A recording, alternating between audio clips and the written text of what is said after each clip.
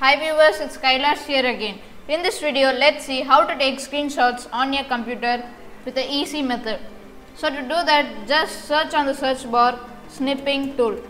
So this application will be mostly pre-installed in your computer. If it is not installed, I will give you the link in the description. So I want to take this particular snip which is right here. I want to do it very perfectly. So click on the new option and your screen will be blurred like this.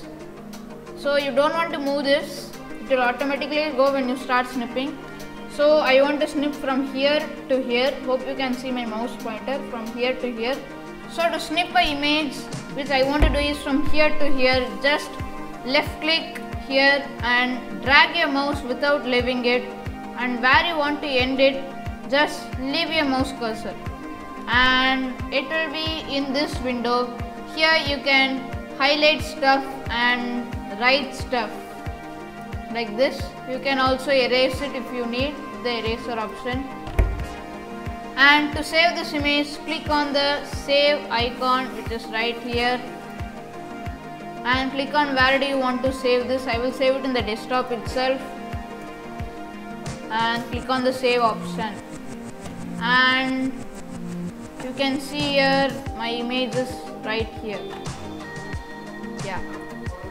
And there are another options also to save, like not rectangular. If you don't need rectangular and if you need like circular images, you can click on the mode which is right here, snipping mode. Click on this arrow and click on freeform snip and click on new again. So now you can, let's say we can snip this tree. So again doing the same way without leaving your left click on your mouse. So I am not doing it perfectly, I am just doing it. And come to a endpoint and leave your mouse, and you can see here the snip is in the freeform mode. You can also edit stuff like this and erase. Now you can save it with the save icon here, and there is also another option which is called as window snip.